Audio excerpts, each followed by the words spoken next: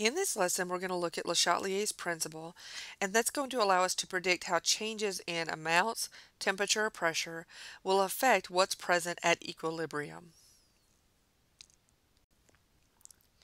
So Le Chatelier's principle tells us that when a reaction at chemical equilibrium is disturbed, the system will respond to minimize the disturbance. And we're going to look at three different things that can disturb the system: the amount of substance, the temperature, and the volume, which results in a change in pressure. And so what would happen is we have a reaction that we add either some reactants in or products, some mixture of substances. The system reaches equilibrium. Therefore, it has forward and reverse reaction rates are equal. The amount of each substance is constant. And then we do something that disturbs that equilibrium. So let's think about this outside of the context of a chemical reaction. Let's think about this in terms of an elevator. So I want you to imagine that you're standing on an elevator all by yourself, and then suddenly someone walks on. How do you respond? Most people are going to move because usually we move so that we're kind of spreading ourselves out in the elevator. If a third person gets on, we rearrange until we're all evenly distributed around the elevator. So that elevator with you on it was a system at equilibrium. There was some change, and you had to respond to that change. So the more people get on, the more you have to adjust to that change. And this is the same thing we're looking at when we look at systems at chemical equilibrium. The system is happy and stable where it's at, like you were on the elevator by yourself, until somebody else comes on, until more substance is added, or the temperature is changed, or the volume is changed. Any of those substances disturb the chemical equilibrium, and the system has to respond to it. And Le Chatelier's principle allows us to predict what that response will be. So let's look at a change in the amount of substance and whether it will drive the reaction to the left or the right. And so when we say we're driving the reaction, we also talk about shifting the reaction to the left or the right. Remember, when we looked at the K value, that equilibrium constant, it was under those conditions, that particular reaction, and we said, well, there's more products or more reactants. When we have this disturbance to the system, what we see is that the reaction is going to respond, and that's going to result in some change in either the amounts of products or reactants, the amount of energy given off or consumed. Something is going to change. And so we have to describe what's going to happen. So let's first look at what happens if we add a reactant to this system. So what we have is our balanced equation. We also show that the heat is here, indicating that energy is a reactant. This is an endothermic process. We have to put energy in to make this process happen, but we see heat as a reactant. So we're going to say we're going to add a reactant. So if we add additional SO3, what's going to happen is the system says, okay, I have too much SO3. I need to get rid of some of that SO3. So the reaction is going to shift to the right, and it's going to form some more SO2 and some more oxygen, because that's how it's going to use up some of the excess SO3 that I added. So if I add a reactant, I'm going to shift the reaction to the right. That will use up the excess SO3 I added, but it will also form more SO2 and O2. And so that's what we say when we shift it to the right. We're forming more of those products. Now, let's look at what happens when we add a product. Now, it doesn't actually matter which product we have. We can add SO2 or O2 or both. But if we add one of these two products, the system again is going to go, wait a minute, you've disturbed my equilibrium. Now I need to respond to that disturbance, and as a result it says, okay, if I've added extra SO2, it wants to use up some of that SO2, and so as a result the reaction is going to shift to the left. So it will consume SO2. It will also consume O2, because in order for us to use up the excess SO2, it has to also use O2 in order to form the SO3. So we will lose SO2 and O2 and form more SO3. Now we look at removing a reactant. So when I look at SO3, I say, okay, I'm taking away SO3. As a result, the system says, okay, you've disturbed my equilibrium. There's now not enough SO3 for me to be at equilibrium.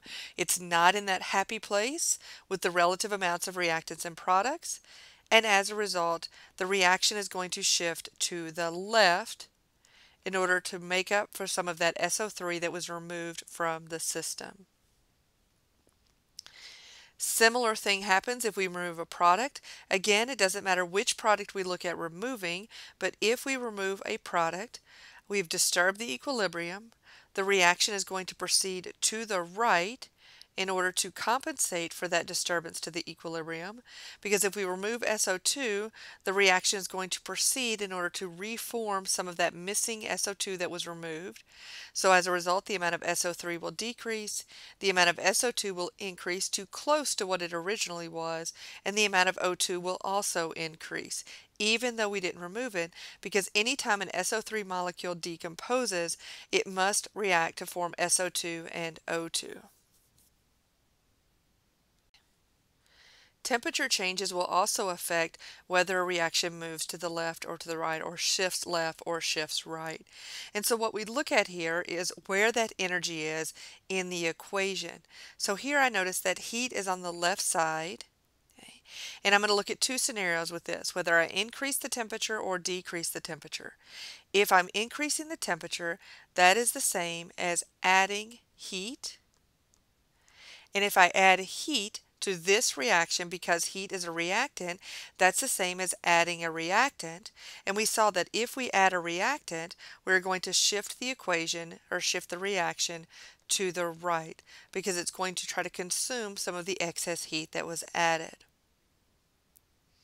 If I decrease the temperature, that's the same as removing heat.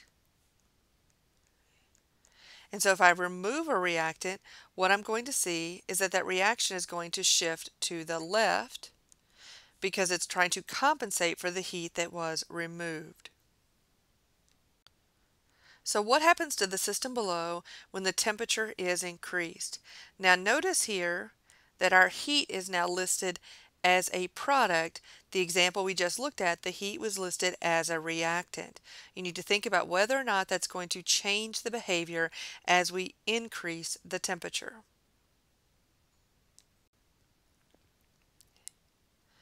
So if we look at increasing the temperature, that is the same as adding heat. And in this reaction, because the heat is listed as a product, this is an exothermic process. If we add heat, that's the same as adding a product. And so as a result, the reaction is going to shift left, because it's trying to compensate for that added heat. The last disturbance that we will look at for our system here is whether we increase or decrease the volume. And so what we see is when we increase the volume, we actually decrease the pressure. And what we see is going to happen when we decrease the pressure, it's going to favor more moles of gases. And the key there is it's only looking at the moles of gas. Now for this reaction, everything is in the gas phase, so we're looking at where we have more moles, because we're trying to compensate. Increasing the volume, decrease the pressure. If I want to increase the pressure, I need to have more molecules of gas. And so I can look at the coefficients to help me.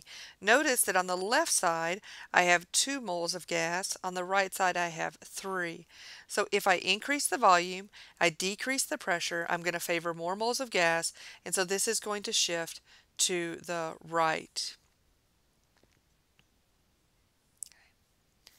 Now, if I look at decreasing the volume, that's actually going to increase the pressure, and it's going to want to favor fewer